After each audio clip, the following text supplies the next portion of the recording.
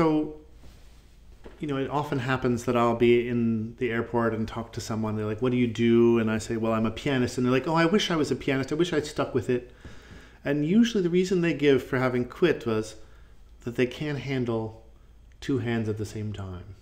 That the very fact of having two hands made the piano impossible for them. And it's true that it's such an incredibly important part of the pianist's life, this division of the body from left to right. And it also is true that, unlike with string players or wind players, or, that division of left and right hands also has a larger musical division that comes with it, because the left hand usually plays, as I'm sure you know, the harmonies, right? And the right hand usually plays the melodies. Not always, but often enough that your body begins to become accustomed to these two zones. And melody and harmony have very different imperatives to them, Melodies tend to be individual, and recognizable. They tend to show off a little bit. Harmonies tend to be common, to a whole style or a period. Harmonies are back there. They're kind of the discrete backup band there to make the melody look good. And it's so fascinating how this element of left and right is built into the pianist's life and into the mind and in the way that you think about things. And then, there are all these pieces that try to reinvent the very idea of left and right, and those are so fascinating. There's so many different solutions. There's a favorite place of mine, for example, in the middle of a Schubert impromptu, where all the harmony gets put in the right hand, which is, reasonably unusual, which kind of rustles away in the middle of the keyboard. There's my right hand relegated to the middle. And then the melody is distributed in the left hand between above and below. The left hand keeps leaping over and under to do these bits of gorgeous melody.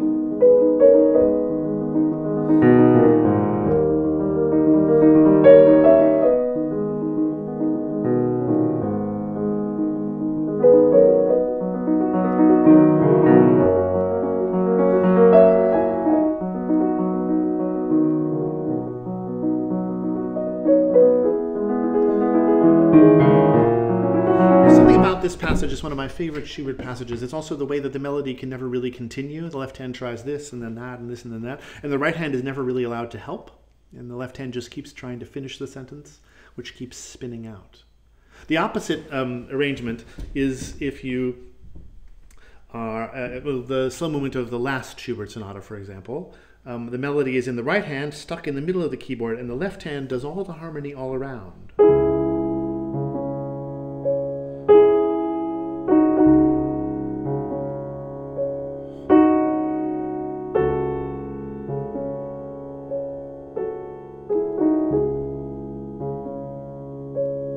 Hand has to keep leaping,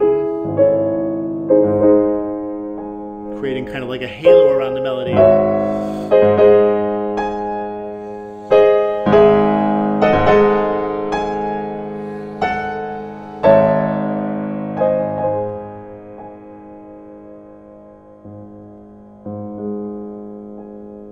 The best modulation of all time.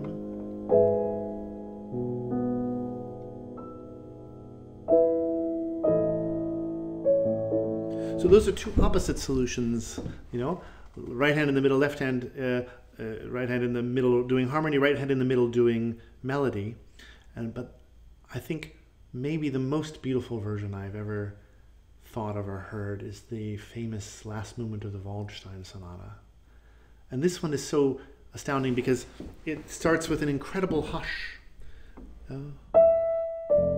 We're finishing the slow movement.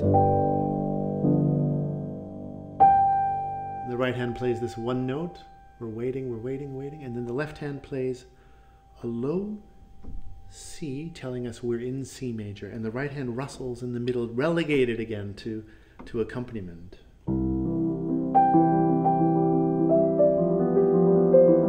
Left hand again.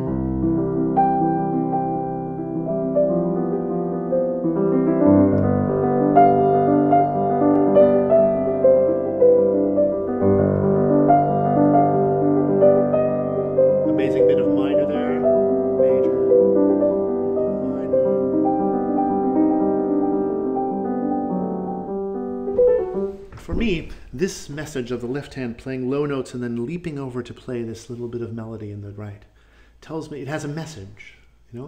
It says, actually, melodies come from the harmony. We draw the meaning of every melody from the bass. And he keeps going down to the bass and keeps going back up, and he keeps telling us this message over and over again, this need, that everything is somehow draws meaning from below. Yeah? And most people, they kind of freak out when you start talking about harmonies, but they love melodies. And they don't know that, when they're loving a melody, they're actually loving harmonies. But that's the way of it.